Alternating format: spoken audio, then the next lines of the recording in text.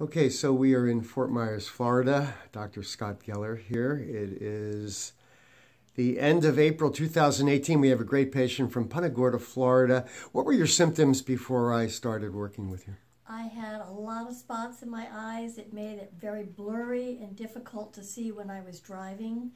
I was constantly taking my glasses off and wiping them and rubbing my eyes. Also, when I was reading, I was constantly having things float around the pages.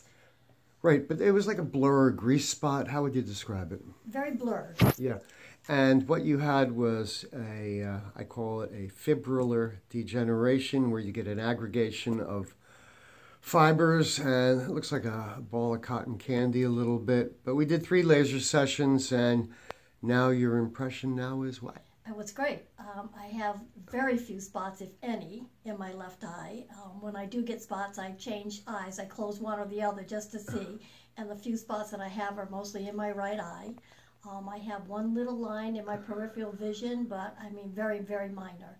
So the improvement has been drastic, and I feel more comfortable driving. I can sit and read now and not constantly be taking my glasses off and wiping my eyes.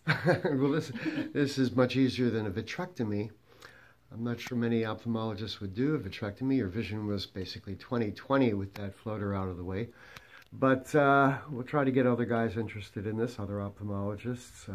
That would be wonderful. And like I said to you, more is not better. Even though there's a few little things left, you're happy with the result, and that's what counts. I am very happy with it. And you did tell me that we would not be able to get every single one, so I Correct. knew that in advance. Excellent.